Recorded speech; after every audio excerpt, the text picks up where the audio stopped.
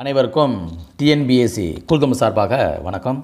இன்றைக்கி நம்ம இந்த வீடியோவில் எண்களின் வகுபடும் தன்மைக்கான விதிகள், அதாவது ஒரு நம்பர் கொடுத்துருக்காங்கன்னு வச்சுக்கோங்க. அந்த நம்பரை நம்ம எந்த நம்பரால் டிவிஷன் பண்ணணும், வகுக்கணும் அப்படின்ட்டு சில இடத்துல நம்ம குழப்பத்தில் இருப்போம். சரிங்களா? அப்போ எந்த நம்பர் கொடுத்தாலும் அதை எப்படி ஈஸியாக நம்ம வகுக்கலாம் அப்படிங்கிறதுக்கான வீடியோ தான் இது. சரிங்களா? ஃபஸ்ட்டு பாருங்கள், இரண்டால் வகுபடும் தன்மை. இந்த இரண்டால் வகுப்படும் தன்மை அப்படின்னா ஒரு நம்பர் இருக்குது, ஏதோ ஒரு நம்பர் டிஜிட்டில் கொடுத்துருக்குறாங்க. அந்த நம்பரை நம்ம ரெண்டால் வகுக்க முடியுமா முடியாதா அப்படிங்கிறத இதில் ஃபஸ்ட்டு நம்ம பார்க்கலாம். சரிங்களா? ஃபஸ்ட்டு ரெண்டால் வகுப்படும் தன்மையை நீ எடுத்துட்டிங்கன்னா அந்த நம்பர் வந்து இறுதி நம்பர் 0, 2, 4, 6, 8 இந்த 5 நம்பரில் ஏதாவது ஒரு நம்பர் கொடுக்கப்பட்ட நம்பரில் இறுதி இலக்க நம்பர், இறுதியாக இருக்கக்கூடிய நம்பராக இருந்தால் அது இரண்டால் வகுப்படும். உதாரணத்துக்கு பாருங்கள், 4, 5, 6, 3, 6, 8 இப்போ இந்த நம்பர் இரண்டால் வகுப்படுமா அப்படின்னா நம்ம பார்த்த உடனே நம்ம எப்படி சொல்லிடலாம், இறுதியாக இருக்கக்கூடிய நம்பரை ஒற்றைப்படை எண், அதாவது இறுதி இலக்க எண், ஒற்றை இலக்க எண்ணை பாருங்கள் என்ன நம்பர் இருக்குன்னா 8 இருக்குது. இந்த 8 ஆனது இந்த 5 நம்பரில் வருதானா? வருது, 8 வருது இல்லையா? அப்போ இந்த நம்பரு எதால் வகுப்படும்? ரெண்டால் வகுப்படும். சரிங்களா? அப்போ ரெண்டால் வகுப்படக்கூடிய தன்மைக்கான ரூல்ஸ் என்ன? அதாவது இறுதி இலக்க நம்பர் வந்து என்ன இருக்கணும்? 0 இருக்கணும், 2 இருக்கணும், 4, 6, 8 இந்த 5 நம்பரில் ஏதாவது ஒரு நம்பர் இறுதி இலக்க நம்பராக இருந்துச்சுன்னா அது ரெண்டால் டிவிசிபிள் ஆகும். சரிங்களா? இப்போது இந்த நம்பர் எடுத்துக்கோங்களேன், 1, 2, 3, 4, 5, 6, 7 இப்போ இது ரெண்டால் டிவிசிபிள் ஆகுமா? பார்த்தோன்னே சொல்லிடலாம், ஆகாது. ஏன் அப்படின்னா இறுதி இலக்க நம்பர் எதில் இருக்குது? 7ல் இருக்குது. நம்மளுக்கு ரூல்ஸில் என்ன இருக்கணும்? 0, 2, 4, 6, 8 இந்த 5 இலக்கத்தை தவிர எந்த நம்பர் இதில் இருந்தாலும் அது ரெண்டால் டிவிசிபிள் ஆகாது. சரிங்களா? ரைட். இப்போ 3ஆல் வகுப்படக்கூடிய நம்பர் என்ன? இப்போ 3ஆல் வகுப்படும் தன்மைக்கூடிய நம்பரை நம்ம எப்படி எளிமையாக கண்டுபிடிக்கிறது? இப்போ 3ஆல் வகுப்பக்கூடிய நம்பர்னால் ஒரு நம்பர் கொடுத்துருக்காங்க அப்படின்னா அந்த நம்பருடைய கூட்டுத்தொகை 3ஆல் டிவிஷன் பார்த்துச்சுன்னா அந்த நம்பர் 3ஆல் வகுப்படும். உதாரணத்துக்கு இப்போ 96 எடுத்துக்கோங்க. இப்போ இதனுடைய கூட்டுத்தொகை என்ன? 9 கூட்டல் 6. இதை கூட்டுங்க, கூட்டினீங்கன்னா என்ன வருது? 15 வருது. இதையும் நீங்கள் கூட்டலாம், 1 கூட்டல் 5 அளவு 6. அப்போ 6ங்கிறது 3ஆல் டிவிஷன் பண்ணிங்கன்னா 2 வந்துடும். அப்போ இந்த 96 ஆனது ரெண்டால் என்ன செய்யுது? வகுப்படுது. சரி, 3ஆல் வகுப்படுது. சரிங்களா? அப்போ 3ஆல் வகுப்படக்கூடிய நம்பரை நம்ம எப்படி கண்டுபிடிக்கணும்னா, கொடுக்கப்பட்ட நம்பரை டோட்டலாக கூட்டிக்கோங்க. அது கூட்டும் பொழுது இறுதியாக வரக்கூடிய நம்பரை 3ஆல் வகுத்து பாருங்கள். வகுக்கும்போது அது வகுப்பட்டுச்சுன்னா அது 3ஆல் வகுப்படுதுன்னு அர்த்தம். சரிங்களா? இன்னொரு நம்பர் கூட பார்க்கலாம். இப்போ 6, 5, 4, 3, 2, 1 இப்போ இதில் 6 டிஜிட் நம்பர் இருக்குது. இப்போ இந்த நம்பர் நம்ம பார்த்தோன்னே நம்மளுக்கு வந்து 3ஆல் வகுப்படுமா வகுப்படாதா அப்படின்னு இதை அடித்து பார்த்தா கொஞ்சம் டைம் பிடிக்கும். அதேமாதிரி இது கூட்டினீங்கன்னா ரொம்ப ஈஸியாக இருக்கும். 3ஆல் வகுப்படக்கூடிய தன்மைக்கு நம்ம என்ன செய்யணும்? கொடுக்கப்பட்ட நம்பரை ஆட் பண்ணிக்கணும். அப்போ கூட்டுங்க. 11, 15, 18, 20, 21 ஸோ 21 வருது. இப்போ இதையும் நீங்கள் கூட்டினா கூட 2, 1, 3 வருது. ஸோ 3ஆல் டிவிஷன் பண்ணிங்கன்னா ஆன்சர் இஸ் 1 வருது. அப்போ இந்த நம்பர் என்ன செய்யுது? 3ஆல் வகுப்படுது. சரிங்களா? ஸோ ஏன் இந்த வீடியோவை நீங்கள் கண்டிப்பாக அதை பாருங்கள். நீங்கள் சம் வந்து ஒர்க் அவுட் போடும்போது ஒரு பெரிய நம்பர் இந்த மாதிரி இருக்குது அப்படின்னா இந்த நம்பரை கூட நம்ம எதால் வகுக்க முடியும் அப்படின்னு சில இடத்துல நம்ம கன்ஃபியூஸ் பண்ணுவோம். அதை குழப்பத்தில் இருப்போம் இல்லையா? ஸோ அந்த விஷயங்களை உங்களுக்கு தெரிஞ்சுது அப்படின்னா எக்ஸாக்டாக அந்த நம்பர் இதால் வகுப்படும் அப்படிங்கிறத நம்ம எளிமையாக தெரிஞ்சுக்கலாம். சரிங்களா? இப்போ 4ஆல் வகுப்புடைய தன்மையை வந்து நம்ம எப்படி கண்டுபிடிக்க அப்படின்னா, இப்போ கொடுக்கப்பட்ட நம்பர் வந்து ஏதோ ஒரு நம்பரை கொடுத்துடலாம். அதை எப்படி 4ஆல் இது எக்ஸாக்டாக வகுக்குமா அப்படிங்கிறத நம்ம எப்படி கண்டுபிடிக்கணும்னு பார்க்கலாம். இப்போ பாருங்கள், 28ன்னு எடுத்துக்கோங்களேன். இது எடுத்துக்கோங்களேன், 328 நம்ம கொடுக்கப்பட்ட நம்பரில் வந்து இறுதியாக இருக்கக்கூடிய 2 இலக்க நம்பர் வந்து 4ஆல் வகுப்பட்டுச்சுன்னா அந்த எண்ணானது 4ஆல் வகுப்பட்டுரும். சரிங்களா? இப்போ 4ஆல் அடிக்கலாம்னு பார்த்தீங்கன்னா 7, 4, 28 ஸோ இது கரெக்டாக இப்போ அடி வாங்குது. அப்போ இந்த நம்பர் வந்து என்ன செய்யும்னா 4ஆல் வகுப்படும். சரிங்களா? இப்போ இதேமாதிரி உதாரணத்துக்கு இப்போ இந்த இறுதி இலக்க 2 எண்களை தான் நீங்கள் எடுத்துக்கணும். 4ஆல் வகுப்படும் தன்மைக்கு வந்து நீங்கள் எப்படி பார்க்கணும்? 4ஆல் ஒரு நம்பர் வகுக்குன்னா இறுதியாக இருக்கக்கூடிய 2 நம்பரை மட்டும்தான் நீங்கள் எடுத்துக்கணும். அந்த நம்பர் 4ஆல் வகுப்பட்டுச்சுன்னா இருக்கக்கூடிய நம்பர் அனைத்துமே அது 4ஆல் வகுப்படும். அதுபோக இறுதியாக 2 0 வந்தாலும் அது 4ஆல் வகுப்படும். சரிங்களா? இப்போ 300 எடுத்துக்கோங்களேன். இப்போ 300 4ஆல் வகுப்படும்னா பார்த்தோன்னு சொல்லலாம், இறுதியாக 2 0 வருது. அப்போ 4ஆல் இது வகுப்படும். சரிங்களா?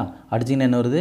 7 4 28 மிச்சம் 2 இருக்கும், 5 20. ஸோ எப்படி 75. அப்போ அந்த நம்பரானது 4ஆல் வகுப்படும்.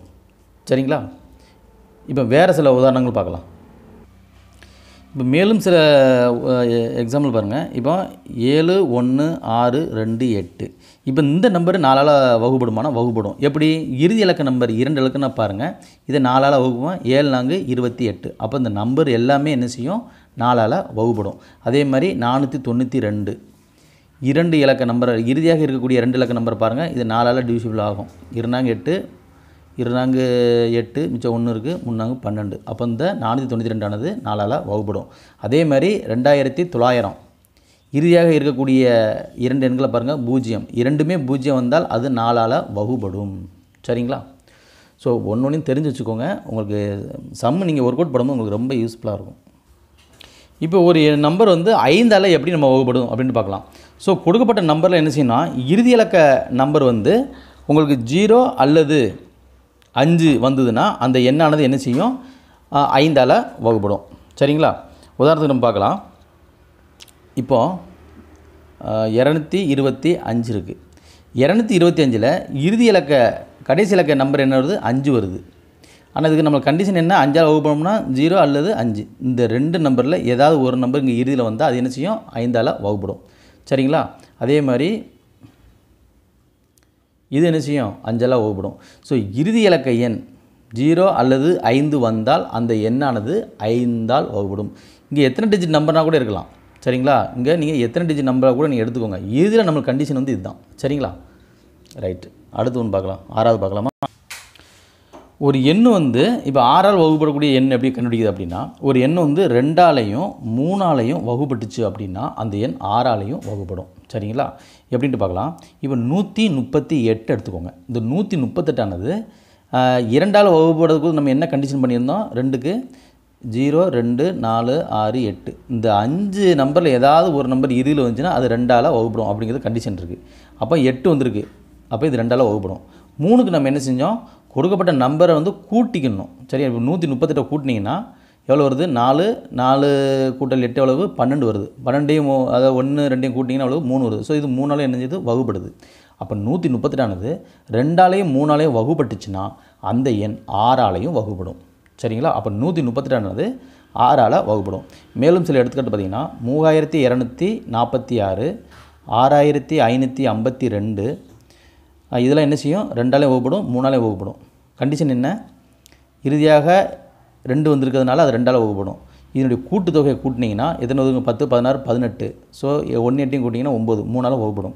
ஸோ இதுக்கும் கண்டிஷன் அதுதான். 6 வந்திருக்கு, அதனால் அது 2ஆல் வகுப்படும். அதுக்கப்புறம் இதனுடைய கூட்டுத்தொகை பார்த்தீங்கன்னா 10 12 12 3 15. ஸோ 1 5 எவ்வளவு? 6. அப்போ 3ஆல் வகுப்படும். ஆக 3246 6552 ரெண்டும் 3ஆல் வகுப்படுறதுனால 6ஆலையும் இந்த நம்பர் வகுப்படும். சரிங்களா? அதே மாதிரி 7 நம்பரை பார்த்திங்கன்னா 7ஆவது வகுப்படக்கூடிய நம்பருக்கு வந்து இந்த விதியின்படி வந்து பார்த்திங்கன்னா அவங்க என்ன சொல்லியிருக்காங்க அப்படின்னா, டைமிங் ரொம்ப பிடிக்குது, அதனால் நீங்கள் ஆஸ் யூஷுவலாக நீங்கள் வந்து 7ஆல் வகுப்படுறதுக்கு என்ன நீங்கள் ரூல்ஸை பயன்படுத்திங்களோ அதே பயன்படுத்திக்கோங்க அப்படின்னு சொல்லியிருக்காங்க. சரிங்களா? இப்போ ஒரு எண் இருக்குது. அந்த எண் வந்து 8ஆல் வந்து வகுப்படுமா அப்படின்ட்டு பார்க்கலாம். இப்போ 8ஆல் வகுப்படும்னா கண்டிஷன் என்னன்னா, இறுதியாக இருக்கக்கூடிய 3 இலக்க எண்கள். சரிங்களா? இறுதியாக இருக்கக்கூடிய 3 இலக்க எண்கள். உதாரணத்துக்கு 3 இலக்க எண்கள் 8ஆல் வகுப்படுமா அப்படின்ட்டு பார்க்கணும். அது போக இறுதியாக இருக்கக்கூடிய 3 இலக்க எண்கள் வந்து 0 3 0 இருந்தாலும் அந்த நம்பரானது 8ஆல் வகுப்படும். சரிங்களா? வேறு என்னதுக்கு உதாரணம் சொல்லலாம் அப்படின்னா, இப்போ பாருங்கள் 2992. இப்போ இந்த 3 நம்பரை மட்டும் இறுதியாக இருக்கக்கூடிய இந்த 3 நம்பரை மட்டும் எடுத்துக்கோங்க. இது 8ஆல் வகுப்படுமான்னு வகுத்து பாருங்கள். 1 1 9 9 மிச்சம் அங்கே 1 இருக்குது. ஸோ 8 16 மிச்சம் 3 இருக்குது. ஸோ 4 4 8 32. ஸோ இப்போ இந்த நம்பரானது 8ஆல் என்ன செய்யும்? டிவிஷன் ஆகும். அதே மாதிரி இறுதியாக இருக்கக்கூடிய 3 நம்பரு, அதாவது 3 நம்பர் 0வாக இருந்துச்சுன்னா அந்த நம்பர் என்ன செய்யும்? 8ஆல் வகுப்படும். சரிங்களா? வேறு எவ்வளோ நம்பர் வேணாலும் இருக்கலாம். இப்போ இதை எடுத்துக்கோங்களேன். 32 43 49 இவ்வளோ பெரிய நம்பரை கூட எடுத்துக்கோங்க. நம்மளுக்கு தேவையானது இறுதியாக இருக்கக்கூடிய இந்த 3 நம்பர் தான். இது 8ஆல் வகுப்பட்டுச்சு அப்படின்னா இந்த நம்பர் அனைத்துமே என்ன செய்யும்? 8ஆல் வகுப்படும். அதுபோக இறுதியாக இருக்கக்கூடிய 3 0 வந்தாலும் அந்த நம்பரானது 8ஆல் வகுப்படும். சரிங்களா? கண்டிஷன் என்ன அப்படிங்க மட்டும் நல்லா தெரிஞ்சு வச்சுக்கோங்க. இப்போ 9ஆல் வகுப்படும் தன்மை. ஒரு நம்பர் வந்து 9ஆல் எப்படி கரெக்டாக வகுப்படுது அப்படிங்கிறத நம்ம எப்படி தெரிஞ்சுக்கலாம் அப்படின்னா, இப்போ உதாரணத்துக்கு பாருங்கள், 9567 இருக்குது. ஸோ இந்த நம்பர் வந்து 9ஆல் வகுப்படுமா அப்படின்னு நம்ம எப்படி பார்த்தோன்னு தெரிஞ்சுக்கிறது. இந்த நம்பர் என்னங்க ஃபஸ்ட்டு டோட்டலாக கூட்டிடுங்க. கூட்டினீங்கன்னா எவ்வளோ வருதுன்னு பாருங்கள். 14, 20, 27. இதையும் கூட்டினீங்கன்னா எவ்வளோ வருது? 9. ஸோ அப்போ அந்த நம்பரானது 9ஆல் வகுப்படும். சரிங்களா? 9ஆல் ஒரு நம்பர் வகுப்படுதுன்னா அது 3ஆலையும் வகுப்படும். சரிங்களா? அடுத்து 10வது ஒன்று பார்க்கலாமா? இப்போ 10ஆல் வகுப்படும் தன்மை நம்பர் எப்படி பார்க்கலாம் அப்படின்னா, இப்போ நம்பர் கொடுத்துருக்காங்கன்னு வச்சுக்கோங்களேன். இப்போ நம்பர் கொடுத்துருக்காங்க அப்படின்னா, இப்போது இப்படி இருக்குது. இறுதியாக இருக்கக்கூடிய இறுதி இலக்க எண் 0 வந்தால் அந்த எண்ணானது 10ஆல் வகுப்படும். சரிங்களா? ஸோ 10ஆல் வகுப்படக்கூடிய நம்பர் அனைத்துமே, இப்போ இதை 10ஆல் வகுத்தா என்ன வரும்? 120. ஸோ 10ஆல் வகுப்படக்கூடிய நம்பர் அனைத்துமே 5ஆலையும் வகுப்படும். சரிங்களா? எப்படி 9ஆல் வகுப்படக்கூடிய நம்பர் அனைத்துமே 3ஆல் வகுப்படுமோ அதே மாதிரி 10ஆல் வகுப்படக்கூடிய நம்பர் அனைத்துமே 5ஆலையும் வகுப்படும். சரிங்களா? ஸோ 11ஆல் வகுப்படக்கூடிய தன்மையை கணக்கு பார்ப்போம். ரொம்ப முக்கியமானது, நல்லா பாருங்கள். சரிங்களா? 11ஆல் வகுப்படும் தன்மை. ஒரு நம்பரை வந்து நம்ம 11ஆல் இந்த நம்பர் வகுக்கும் அப்படிங்கிற நம்ம எப்படி தெரிஞ்சுக்கலான்னு பாருங்கள். இப்போ 2, 5, 6, 7, 9, 5 இருக்குது. இப்போ இந்த நம்பரு 11ஆல் வகுப்படுமா? சரிங்களா? இந்த நம்பர் 11ஆல் வகுப்படுமானா நம்ம எப்படி ஈஸியாக அதை கண்டுபிடிக்கலாம். இப்போ பாருங்கள், அதாவது ஒன்று விட்டு நம்பர் 1 அப்படி பாருங்கள். அதாவது ஒரு நம்பரை விட்டுட்டு இன்னொரு நம்பர் அந்த மாதிரி. இப்போ பாருங்கள், 5 ஃபஸ்ட்டு 5 எடுத்துக்கோங்க. ஒரு நம்பரை விட்டுட்டு 7 எடுத்துக்கோங்க. அப்புறம் ஒரு நம்பரை விட்டுட்டு 5 எடுத்துக்கோங்க. இதை ஃபஸ்ட்டு என்ன வச்சுக்கோங்க, கூட்டிக்கோங்க. அதுக்கப்புறம் 2 ஒரு நம்பரை விட்டு 6, 7 ஒரு நம்பரை விட்டுட்டு 9 இந்த நம்பரையும் கூட்டிக்கோங்க. கூட்டிட்டு 2ஐயும் கழிச்சிங்க. கழிக்கும்போது 0 அல்லது 11உடைய மடங்கு அந்த மாதிரி வந்துச்சுன்னா அது 11ஆல் வகுப்படும். எப்படின்னு பார்க்கலாம். இப்போ நம்ம என்ன பண்ண போகிறோம்னா, முதல் 5 எடுத்துக்கிறோம். 5ஓட அது ஒரு நம்பரை விட்டு 7 ஆட் பண்ணுறோம், 12. அப்புறம் 9 விட்டுட்டு 5 ஆட் பண்ணுறோம். அப்போ எவ்வளோ வருது? 5, 12, 17. கூட்டிட்டு என்ன செய்யணும், அடுத்து ஏற்கனவே இன்னொரு நம்பரை விட்டுட்டு இருக்கும் பார்த்தீங்களா, அதையும் கூட்டிட்டு இதோட கழிச்சிடணும். கழிக்கும்போது என்ன வருதுன்னு பாருங்கள். இங்கே எத்தனை இருக்குது? 2, 6, 8. 8, 9 எவ்வளவு? 17. கழிச்சா நமக்கு என்ன வருது? 0 வருது. இந்த மாதிரி 0 வந்துச்சுன்னா இந்த நம்பரானது 11ஆல் வகுப்படும். அல்லது இதையும் கழிக்கும்போது இங்கே 11 அல்லது 22 இதனுடைய மடங்கு வந்தாலுமே அது 11ஆல் வகுப்படும். சரிங்களா?